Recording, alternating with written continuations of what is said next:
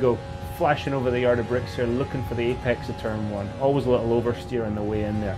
Looking for that apex, moving around depending on the balance of the car, where you want to position the car. Into turn 2, if you're in traffic here, you're going to hang a wheel over that white line, but not too much because it gets really oversteery down there. Exit of 2, one bump, one of the only bumps on the track.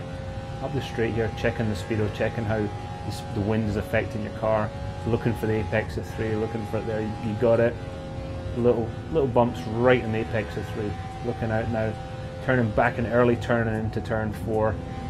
Trying to get as little steering into the car as possible. Out on the main straight now, here we go, back down to the start finish line.